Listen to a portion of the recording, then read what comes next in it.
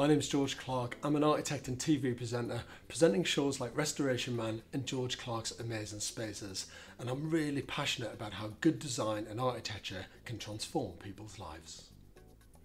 Chippendale kitchens are unmistakably British. With graceful lines and effortless functionality, they offer a really affordable solution to a modern day lifestyle. I'm here to help anyone who are thinking about designing, planning and buying their dream kitchen. It can be a daunting task with so many decisions to make. I'm hoping to make that easier.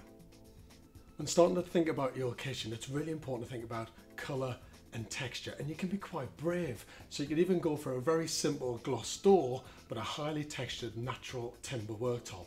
Even though there's a contrast, they could work really well together. A really important part of any kitchen design is the lighting. You really need good task lighting when you're preparing food and cooking, but you want really nice ambient and mood lighting as well to create the perfect atmosphere. If you want a kitchen that can really stand the test of time, it's worth going for a very elegant and classic design. Something that might be too funky and too trendy can easily go out of fashion. A really important part of any kitchen design is the door style. Now you can add character by going for a more traditional looking door, but if you want the more modern feel, you can add the character through handles and accessories. There was a fashionable time a few years ago where people would go for very cheap and basic kitchen units and carcasses and spend the money on the doors. For me, that's the complete wrong way around. Nowadays, it's all about the units, them being able to stand the test of time. Always go with a fantastic retailer with a team that you can trust.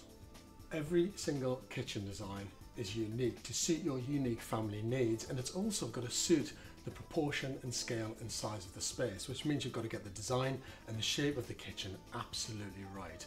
Just be careful that if your kitchen's too small, you don't cram too many things in, and if it's too big, you don't want to feel like you're walking miles between one kitchen worktop and the next. The space has got to be well designed and really efficient.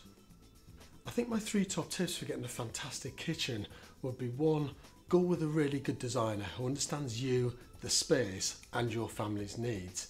2, go with a retailer that you do genuinely trust. And 3, go for a really good quality product so that your kitchen is high quality for many years.